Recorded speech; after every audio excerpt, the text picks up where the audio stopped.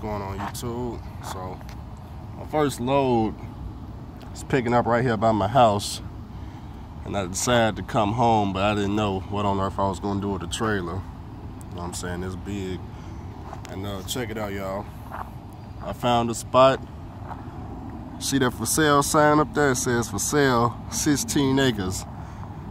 Perfect. All this space. So I'm gonna park my trailer at every time I come home. Problem solved. I couldn't believe it. It's like a miracle. I'm gonna drop my trailer and go home. My load don't pick up till later on today.